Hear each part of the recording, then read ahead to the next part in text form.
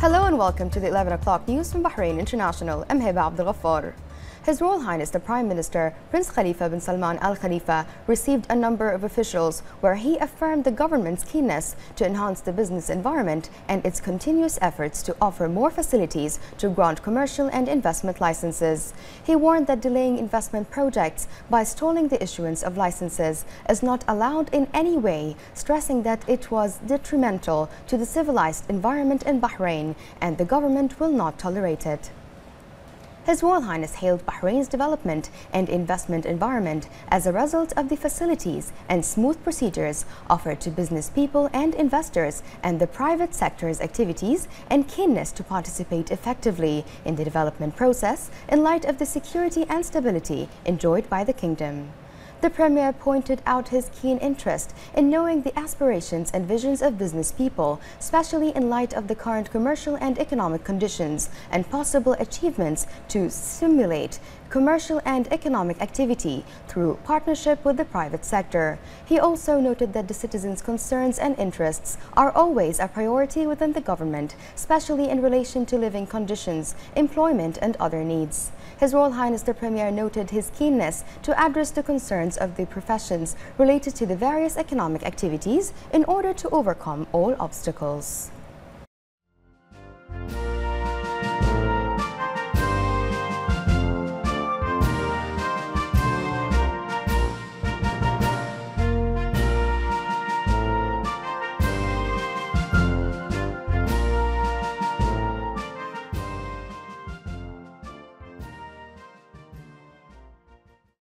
His Royal Highness the Crown Prince, Deputy Supreme Commander and First Deputy Prime Minister Prince Salman bin Hamad Al Khalifa today held an iftar banquet for senior officers and officials from the Ministry of Interior at the Public Security Officers Club. His Royal Highness the Crown Prince was welcomed to the iftar banquet by the Minister of Interior, Lieutenant General Sheikh Rashid bin Abdullah Al Khalifa. His Royal Highness expressed appreciation for the efforts of the Kingdom's security forces in protecting Bahrain's citizens, noting that the Kingdom's security is an important foundation of the comprehensive development program led by His Majesty King Hamad. His Royal Highness noted the Ministry of Interior's role in safeguarding the rule of law and the many sacrifices made by security personnel in the service of their nation. He further noted that many initiatives and programs being implemented by the Ministry of Interior, which further strengthens the concept of national identity and help preserve the kingdom's strong social fabric. His Royal Highness exchanged Ramadan greetings with the Minister of Interior and senior officers, honored the sacrifices made by the Ministry of Interior security personnel, and commemorated the kingdom's fallen servicemen who sacrificed their lives for the protection of Bahrain and its citizens. On behalf of the Ministry of Interior, the Minister of Interior expressed gratitude for His Royal Highness's support to the Kingdom's security forces and wished Bahrain further prosperity under the leadership of His Majesty the King.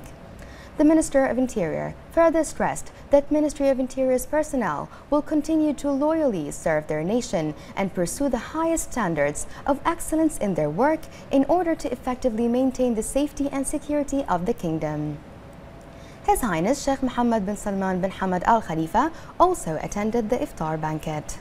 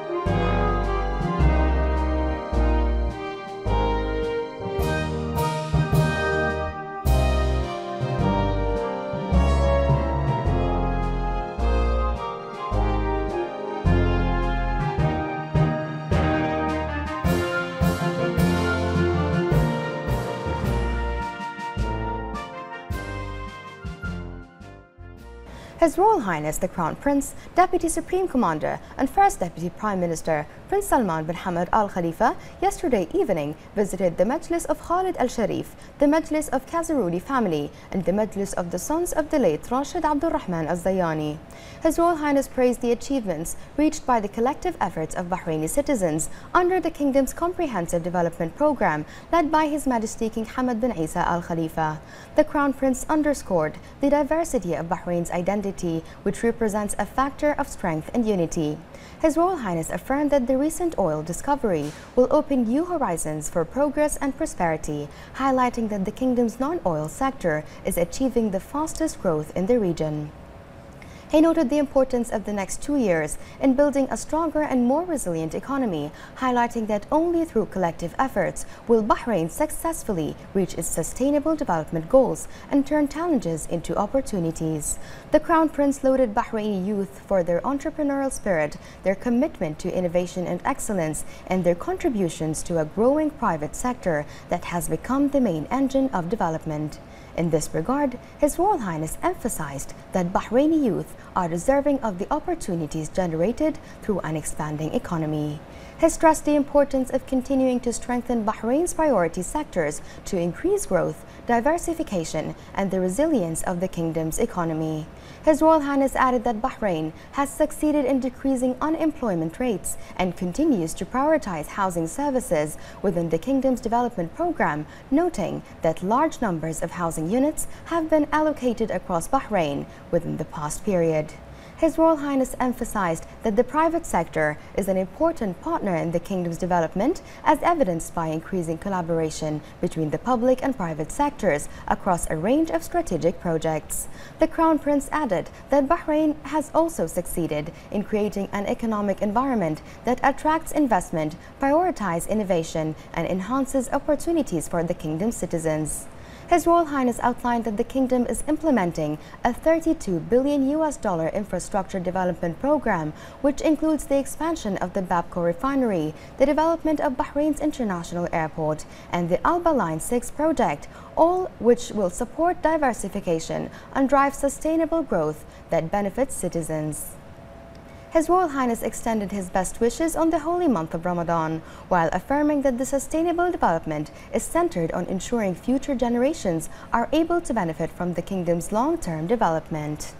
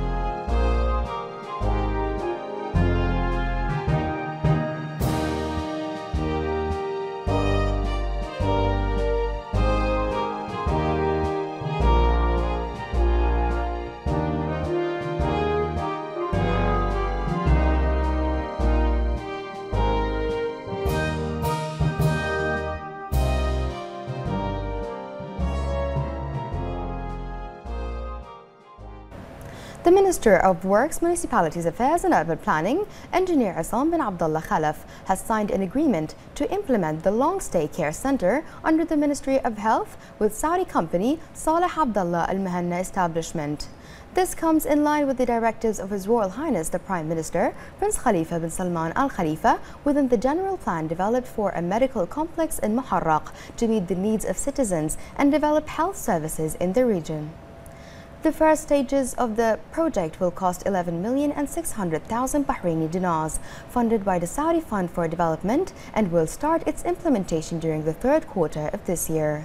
The project is part of the first phase of the Gulf Development Program under the financing agreement between the government of Bahrain and the government of Saudi Arabia in March 2014, which covers the cost of building the center, all facilities and external works.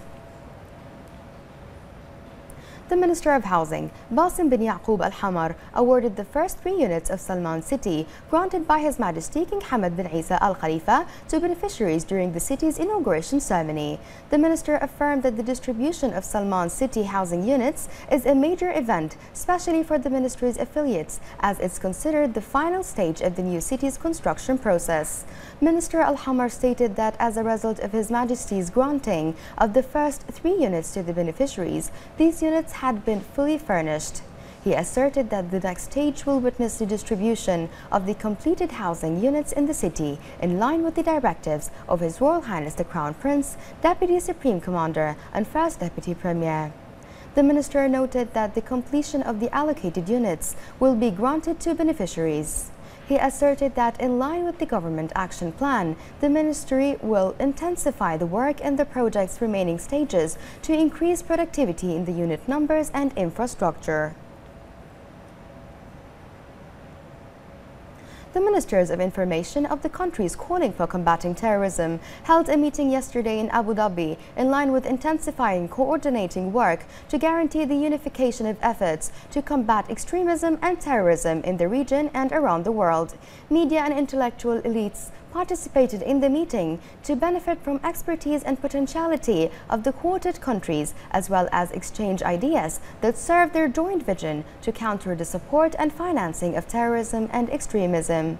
The ministers affirmed the important role of intellectuals in influencing the public opinion of societies and the necessity to unify efforts between media, intellectual and research organizations to achieve their goals and protect the community from extremist ideologies.